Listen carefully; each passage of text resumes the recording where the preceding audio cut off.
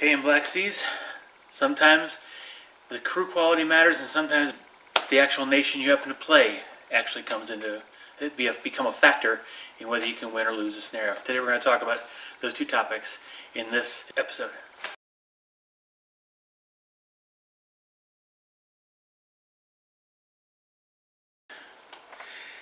Hello, welcome to today's Hedgehog Naval Academy. I figured we'd do things a little differently today. We're not going to talk so much about rules. We're going to talk about some rules, but in I think more of a casual discussion manner, because what I'm about to talk about are really options. Okay, like I mentioned in the intro, we're going to be talking about crew quality, and we're going to be talking about national rules. Okay, so what I want to do before we get any further into this is remind everybody that these are things that you can use in the case of when you build your own fleets with points. Buying a veteran or inexperienced crew will change the point values, and that is something that you don't have to do. You can agree with your opponent, just leave everything regular. In the case of national rules, the rule book even explicitly states that you should agree with your opponent, and these should not be used in competitive formats, because these introduce potentially unbalancing rules, but add a lot of flavor. So let's kind of dive into this. Let's talk about crew quality first. And the reason I want to do that is that this is actually something that's, I think, a good thing to add to your games. Now, that's my opinion, but that's where I'm coming from. So crew quality is important. And here's the chart I'll go ahead and put up here. This is really the core use of the crew quality rules. It's basically made around skill tests. And there's some other things to talk about in a minute, but skill test is the biggie. You'll notice regular ships, like we've been using for the bulk of this Academy series, have all been regular and make skill tests on a 5 or 6. Inexperienced, though, you'll notice is a 6. Only a 6, 1 in 6 chance of success, and veterans a 50% chance of success. So you have pretty big swing. If you go inexperienced, you're cutting your chances in half. If you go veteran, you're increasing your chances by 50%. Major changes in the skill side. Now, this isn't as important when you're trying to evade colliding with another ship, because let's just use inexperienced as an example. You try to evade a collision, you're +2, so we need a 4 better. And the opponent, unless he's inexperienced, needs a 5 or better, or sorry, a 3 or better, or a 2 or better if they're veteran. And only one of you has to make it. So in that sense, for collision evasion, it's not that big a deal. However, there are other very, very important places where this makes a difference. One is musket fire. That's a skill test. And that is used, it's an extra upgrade. Sorry, not an upgrade. You can buy an upgrade to it, but when you're within 3 inches of an enemy ship, you fire on it, you get to just make a skill test to add 3 more damage. Inexperienced are rarely going to be able to do that. Veteran crews are likely going to do that. So that's definitely a good use for it. You want the veteran in that case. And inexperienced, it's going to hamper you a bit. But when it comes to the skill tests such as, and this is the biggie, striking the colors, huge difference. Again, 1 in 6 chance for inexperienced, 4 in 6 chance for veteran. And worse, when it comes to disengaging from entangled ships, that's a -1 penalty. So an inexperienced ship cannot break out of an entangled situation. Their ships are stuck, locked together, until the other ship, hopefully it's not inexperienced as well, breaks free. But a regular is only going to break free on a 6. A veteran is only going to break free on a 5 or better. So kind of difficult there, especially if you're entangled with your own ships. So it has a major impact going to inexperienced. Now, where it does also play pretty heavily is shooting. Remember, you start off with a 5 to hit and modify from there. Well, inexperienced immediately is -2. You're starting at 3s. Veterans, you're starting at 7, so that's +2. That's a big improvement. And so arguably you might want to go veteran for that, right? Not a bad idea, because the more dice you get to roll, the higher the hit number, the more hits you're going to get. Great. The only thing that inexperienced does if you end up going low, if you hit, you're more likely to get a crit. But again, you're rarely hitting, so is it really that big a deal? Is it something to go with? And lastly is when you're actually, your skill test to grapple is a skill test, so it matters. But once you're on board and you're fighting, now your 2-hit number changes. On a D10, you have 5 to inflict damage, 5 or less. For regular, 6 or less for vet, 4 or less for inexperienced. Now the disparity there isn't as much. It's not as big a deal, but it's still important. And again, what's worse is if you are going to be inexperienced, you're going to, on a 1 in 6 chance to avoid striking colors if you're less than half your, if you're a loser, if you lose the combat, and you're less than half your ship total. So hull points, it's like very dangerous. Now, why would you do it? Well, 2 reasons. Number 1, merchant ships are assumed to be inexperienced. You buy them that way, okay? And you really, you can agree with your opponent to upgrade them.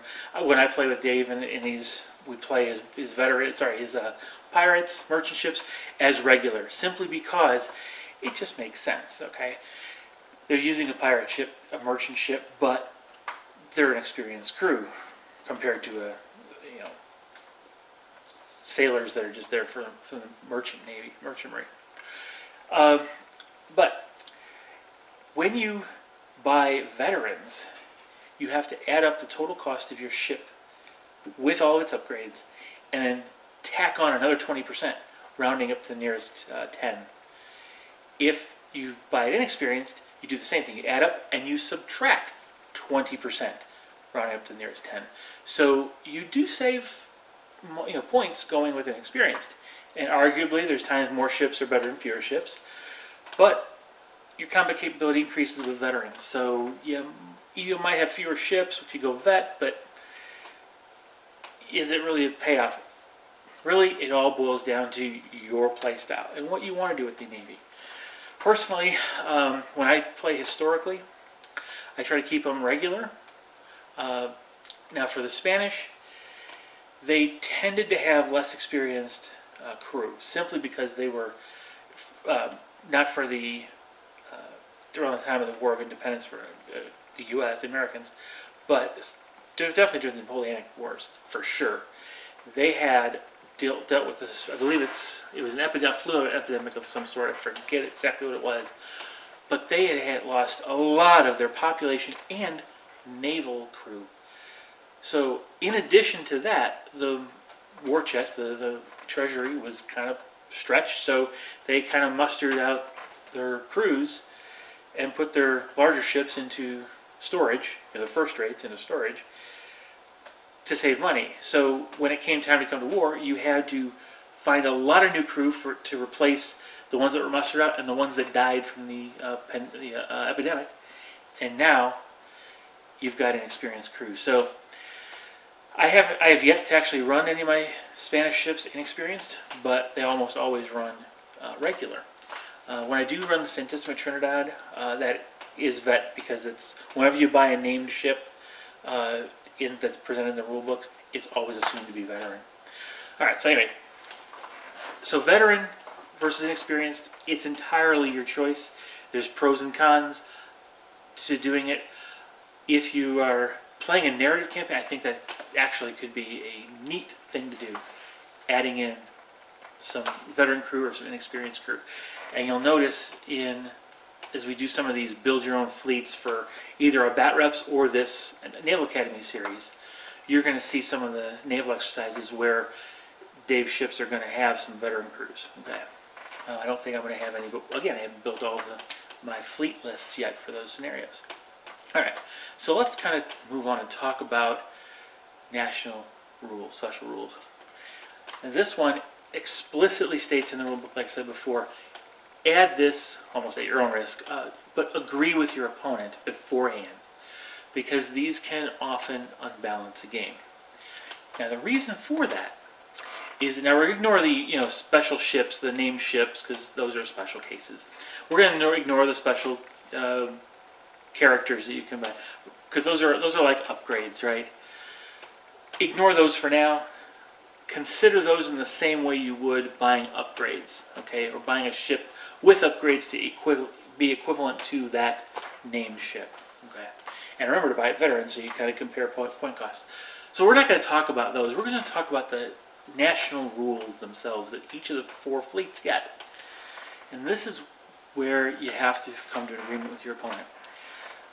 We typically, in the naval exercises, you've seen this, we are not using national rules, just to keep the game simple. And we will probably introduce that as we do some of our bat reps, but maybe not. And in this discussion, I'll kind of talk through why. All right, so one problem with national rules is they don't cost anything. Your Navy, if and only if you have one of the 4 navies in the book, Britain, France, Spain, and the U.S., if you have one of those 4, you get national special rules. If you are the Swedes or the Russians or any other smaller country that isn't one of those 4, you don't get anything. No bonuses, of course no penalties either, but so maybe that's a little unfair right now. Alright, so let's dive in, let's go through these 4. And let's talk about why you may or may not want to use them, or maybe why they're even there in the first place. Let's start with Britain, because we're going to go these in order: Britain, France, Spain, and U.S. Britain has 2 special rules, and actually they're based pretty much on historical reality. The fact is, the Royal Navy in Great Britain, I say that because the Spanish also called their navy the Royal Navy. Just in Spanish, it's Real Armada. The first national rule, drilled, reflects the fact that the British were often drilling their cannoneers. They took pride in doing well with their cannon exercises. Matter of fact, that is a British naval trait that has gone on in through World War II, even probably to today. I don't know the modern military history for Britain as well as I do basically World War II and before. So because they're so drilled in cannon use and gunfire, they actually get a +1 to shooting. So they're hitting on 6s at a start and then adjust from there. That +1 makes a big difference, because if you remember, anytime you have enough penalties to bring it to 0, you miss automatically. Well, this gives you 1 more, and if you think about it, long range is 2. If your opponent is a small ship, and if it's going fast, you know, for example, one goes 11 or 10, more than 10, that's another 1. So you're 8 minus 4, you're down to 1. British would be hitting on 2s. If instead it was long range and you are firing high, that's also -2. And it's a small ship, right there you're hitting on, you're missing. But Britons are hitting on 1. And the worst thing about this is that if they decide to use chain shot, all of a sudden now it's up to 2. Okay, so they're hitting more often. Half the time they're going to be cannon. They're going to be critical hits. So having that +1 is a big deal. And the other one is the Admiralty. Now the Admiralty gives you essentially every single ship in your fleet, once per game it can re-roll any skill test once, but you have to make that, you have to accept that new skill test. So this is success or fail. For example, let's say you want to grapple with your opponent's ship. You want to roll. If you fail, you re-roll, right? Great. But what if you're going in a position, you know, you can only grapple after your second move, right, after your final move. If you're going to battle sail and you're going to end up too far away to grapple, you might instead want to entangle, all right? So what you'll do is you'll steer your ship toward the target ship, end your move within an inch, roll to avoid entangling, which you get a bonus to. So yes, you'll probably roll a 3 or better. Well, that may be when you want to fail, because you know you're not going to be able to grapple, so now's your only chance. So re-roll that, hopefully you can get a 1 or 2, and then guess what? You're grappled even though you wouldn't have already been able to. So think in terms of, what are the possibilities? Where would failing a test be beneficial? Where would passing a test be beneficial? And in either case, you can re-roll the skill test. So there's a lot of flexibility there.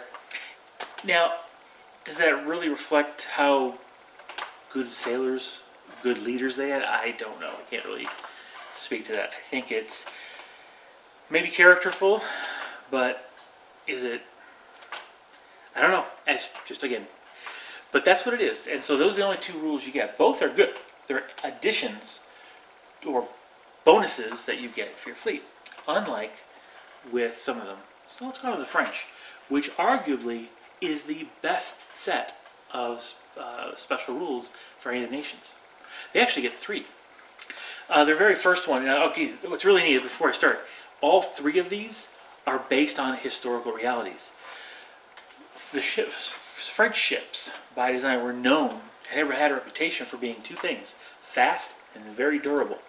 Okay, so to reflect that, they have the streamlining special rule, or streamline special rule. So that means you can buy the streamlined hull upgrade at a discount. So instead of spending 30 points, it only costs 20 points. That's a 30%, 33, 1/3 savings. The other one's double planking. You get the sturdy bonus, an extra 20 hull, for only 40 points instead of 60 points. That's a huge savings. And that reflects well how difficult it was to knock out some of those French ships. Okay, the third bonus is really a good one, and if I like to play the French fleet, this is one that I would really enjoy. It is the aiming high. You see, the French tactics favored using aiming high to take out the opponent's masts and rigging as quickly as possible. A ship that can't move is no risk to no harm, no threat to you at all. So that's what they do. And of course, then you can at your leisure come back and capture it, because you can stay out of its broadside. You can rake it as almost at will. So they get a bonus. So essentially, normally it's -2 when you're aiming high. But for French, it's only -1. Now think about this. They decide to use chain shot. They don't have any penalty to aiming high. That is huge. So they can aim high and hit as frequently with chain shot as they would aiming at the hull with regular round shot. That's pretty effective. A great set of 3 rules. Now, unfortunately, I think that the double planking one or something like it should also go to the Spanish Navy. So let's move on to the Spanish Navy and let's talk about it. They get 2 rules. One is a benefit, the other isn't, and they're missing one, in my opinion. I'll start with the missing one, just so you know where I'm headed with this. The Spanish ships, along with the French ships, they both had a reputation for being sturdy. Over and over, the British would remark on how much gunfire a Spanish ship could take before, to make it sink, and a lot of times it didn't sink. They were able to capture it and then use it intact without a whole lot of repair, relatively speaking. So the Spanish should have that as well. Don't call it double planking, because that's not necessarily how they did it. The French used a certain way of building their ships to accomplish it. The Spanish used a different way of building their ships, but still achieved the same result.